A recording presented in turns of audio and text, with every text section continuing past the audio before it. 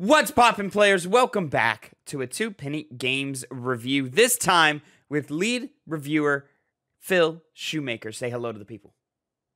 How's it going? Phil, you, my friend, have been playing Like a Dragon Infinite Wealth, and you are our lead reviewer. First, to get us started, my friend, how deep in are you? Where are you at in the game, and how many hours have you played? Let me get a good count on my hours real quick. My PlayStation clock tells me, oh, there's no way this is right. I'm easily over 25 hours in this game. I am currently, I want to say halfway through chapter 6. Okay, of what? Do you know? I do not know. Okay. Still, I'd say it's probably like a good 40%. If I had to guess. Okay. Well, then go right ahead, my friend. What is your review of Like a Dragon Infinite Wealth? Like a Dragon Infinite Wealth, for me, is my first foray into this newer version of Yakuza. Yakuza 0 being the very first Yakuza game I played. That one being more of a beat-em-up style. This one is turn-based. And let me tell you, Tavin, it works damn well. Yeah. It is very, very fun. This is some of the most satisfying turn-based combat I've had since Sea of Stars last year. That much to say, this game for me is my game of the year so far. The 2024 is, I mean, granted it's only January, but yeah. 2024 is starting off with, it came out in January, this game. That's what I was getting at. It is currently February right now as we record this.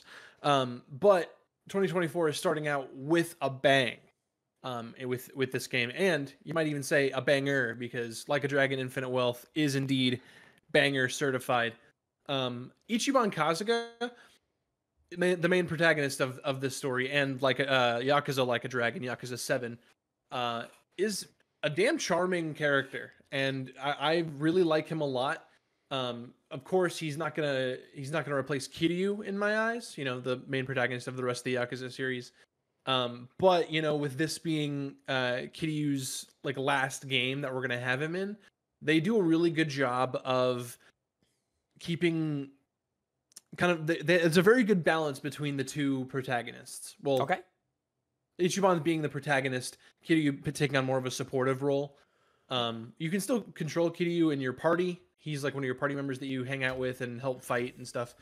But it's just really good. I love the back and forth they have together. It's a very kind of master and apprentice style thing they have, but like not so much like Kiryu is obviously the master. They're very much just like really good friends.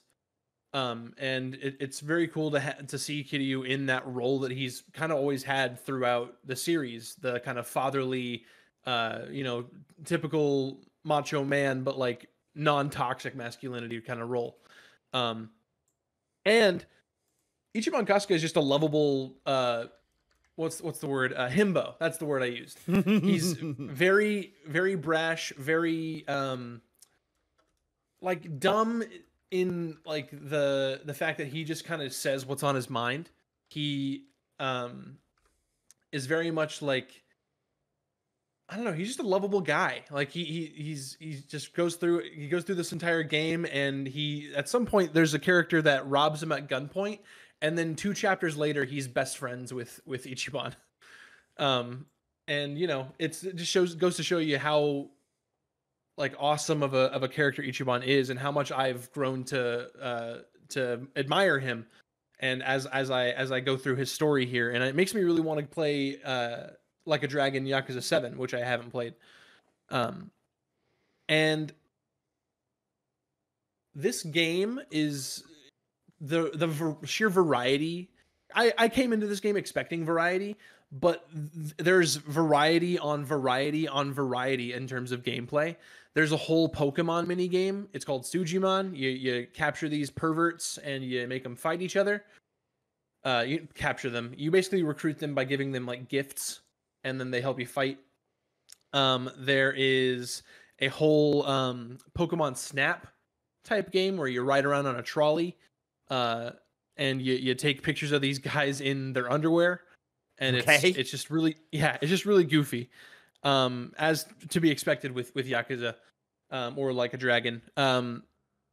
RGG Ryuga Gotoku, which is the studio Gotoku, the studio that makes Yakuza and Like a Dragon, they've really outdone themselves with this game. It's to me this game is damn near a masterpiece. I'm matter of fact, I'm gonna call it tentatively a masterpiece, and I'll come up with an update that sometime down the line when I finish the game and confirm that it's a masterpiece if I do like where the story's going. And if it keeps going where I think it's going, I think it's a shoo-in to be a masterpiece on our scale. The setting of Hawaii is so awesome, and the world that they gave us to explore this island, it's just so rewarding, and they scale the rewards you get as you progress so well. You get a sheer like dopamine hit anytime you see some kind of progress bar. Ichiban has these, I think it's like 5 different personality traits, or 5 or 6 different personality traits that get increased by doing certain things in the world. There's like intelligence, there's charisma. Okay. There is, there's like all these stats that kind of increase as you do different tasks. And it's just really like there's a whole thing where I even get a dopamine hit by waving at people on the side of the road and seeing their little like affinity bar go up. You're like, oh yeah, you become friends with these like strangers on the street because it's just that like tight knit of a community. They do a good job of showing how friendly of a place Hawaii is, while also showing the criminal underground, which may or may not be there. I've only been to Hawaii once.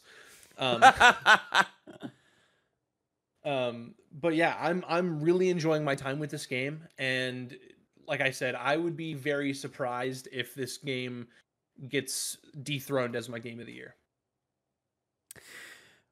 Well, it's very high praise, and I'm very glad to hear it, because Like a Dragon Infinite Wealth is something that I'm very interested in playing, but there's just so many other games releasing right now, and I'm on different assignments at the moment, so who knows if or when I'm going to get my hands on it. But talk to me about all the variety of game modes here. Yakuza known very much for its different activities and mini games that it can provide and so forth. Talk to me. You mentioned the you called it what was it? Dujimon? Sujimon. And you like that, but talk to me about the like heavily advertised game mode where it was more of like an Animal Crossing light thing. Yeah. So Dondoku Island, Dondoko, I think it's Dondoko, not Dondoku, Island.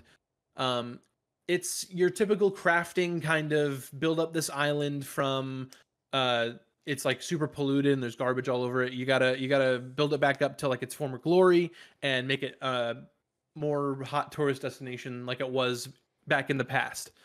And you can invite people from the mainland to Dondoko Island to have them come visit, and just it's like a tour excuse me, a tourist destination that you just build up from the ground up.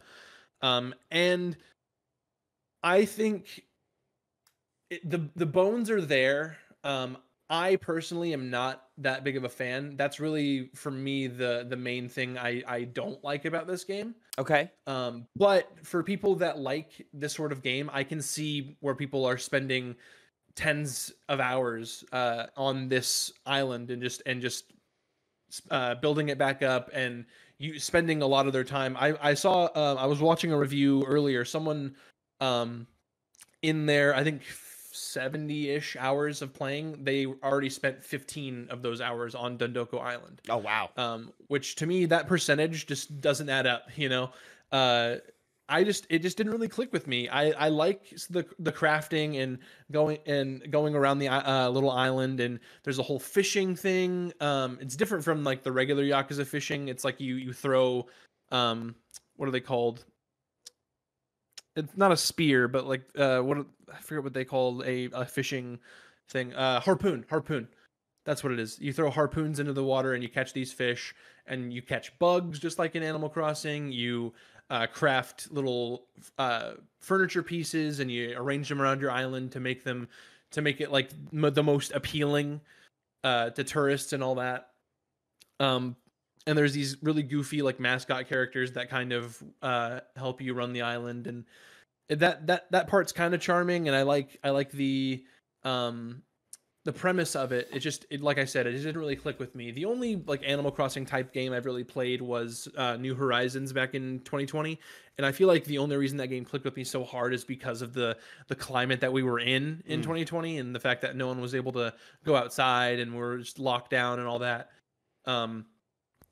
But I think for people that's their cup of tea, they're gonna have a lot of fun with Dondoko Island. I seem to be in the minority when it comes to people talking about Dondoko Island.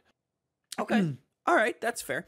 When we reviewed Yakuza 0 for the Game Club, I really, really liked it, and I really liked that game, and it's opened the door for Yakuza entries as a whole, and I want to keep playing more entries and more games in the franchise. But my biggest critique probably with those games is the biggest one I have is the dialogue kind of droned on and on and on, very long cutscenes that kind of didn't necessarily need to be so long, and just the writing of the game I found pretty inconsistent. How is that translating here now? Obviously, a couple of titles later, since Yakuza 0 in like 2016.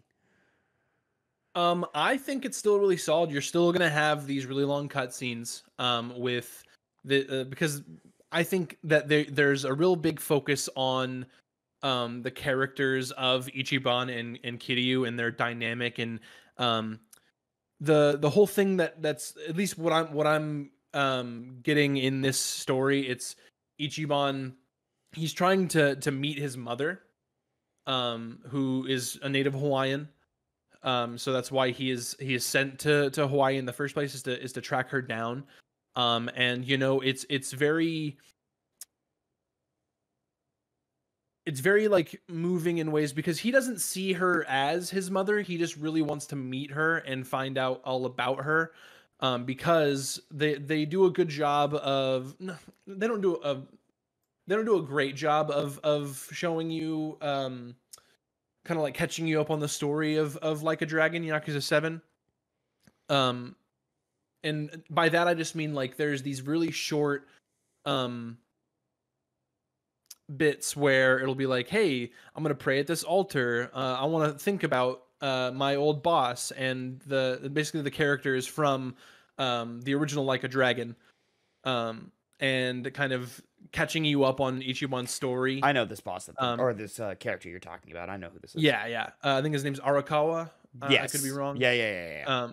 So they like I said, they don't do a great job of catching you up. I myself, since I haven't played Like a Dragon, I watched like a story summary. Okay. Just to kind of like catch myself up, because if you're gonna start with Infinite Wealth, I would not recommend it. I think you should at least. I don't think I did this the right way. I think I should have at least played Like a Dragon first before hopping into Infinite Wealth. But I feel like that didn't really take away too much from me. But I do wish that I had experienced the original Like a Dragon, so I would get more of this like payoff and like more of this background of Ichiban. But even then, with the story summary, I feel like I got a good enough way. But there's always that piece of me that's going to be like, oh man, if this was like more organic, right? Like I'm getting this like piece by piece, and I'm already rooting for Ichiban. That's where I feel like some people who are just hopping into Infinite Wealth, they might think that this game starts a little slow. So I think like basically all of chapter 1 is like very much like introducing how this game works, and like kind of tutorializing the combat, and these personality traits I was telling you about. Yakuza 0 and because I played maybe 10 hours, probably not even that much, of Yakuza Like a Dragon, and both Yakuza 0 and that one started slow too. So yeah. And it's still going to be like this, where like if you're not already kind of attached to these characters, I can kind of see where it might be kind of hard for you to get into. But for somebody like me who fell in love with Yakuza 0 and the Yakuza series as a whole, I was all in coming in. And I don't know, man. This game is just really speaking to me. And like I said earlier, it's got some of the most satisfying turn-based combat.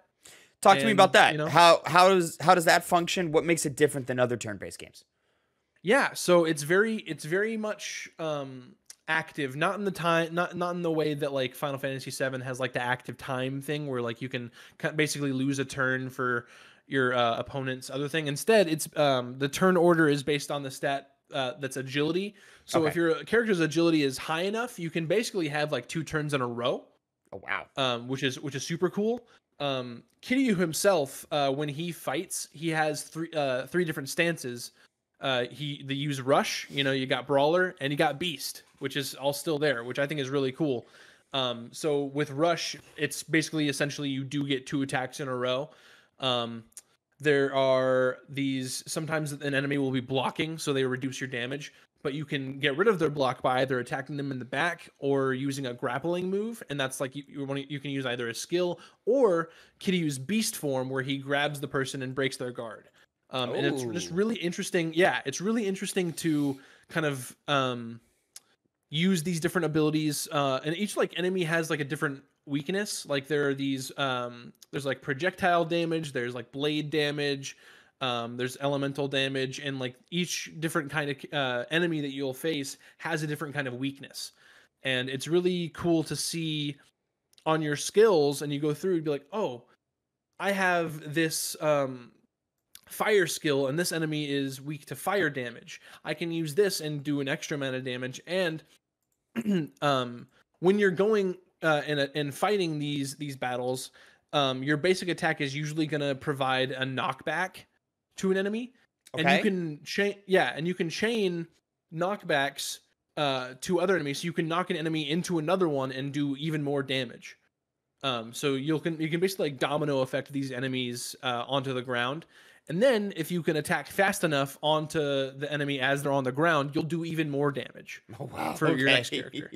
And it's just really satisfying kind of going through the turn order. And there are fights, some of the harder fights, they're very hard. I got stomped a few times the other day because I was trying to fight a loyalty quest, kind of jumped these people's levels up to a point that I wasn't at. Okay. Because like that's another thing is you'll, with your companions that you kind of fight with in your party,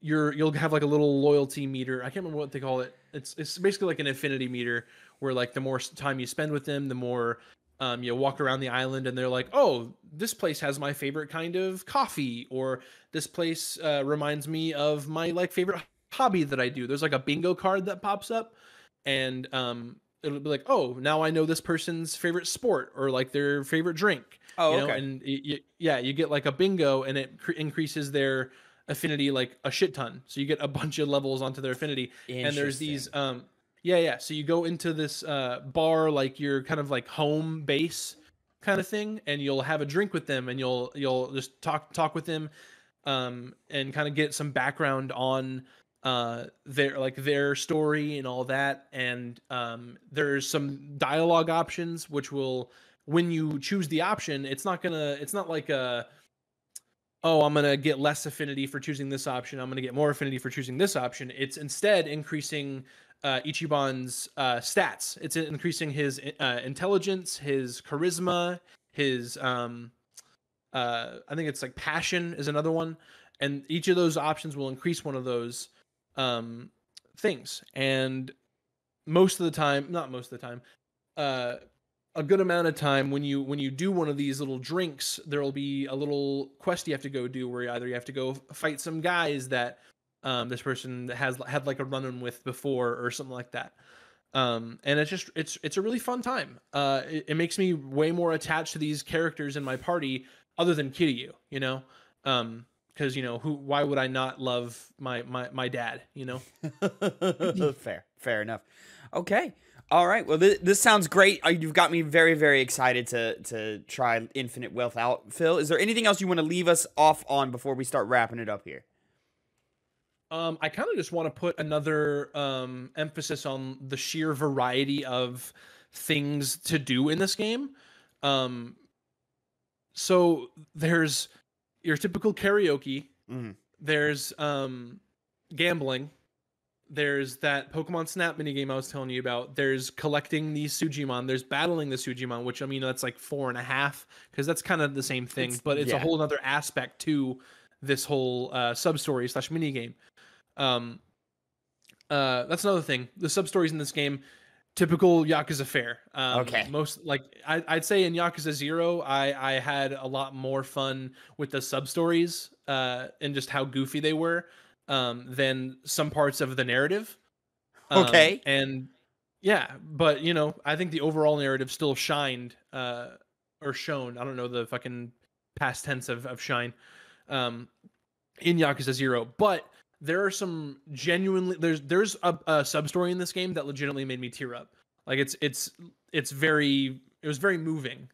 And by at the same time, the like tonal shifts that go on through that sub story's like arc, like this sub story had an arc.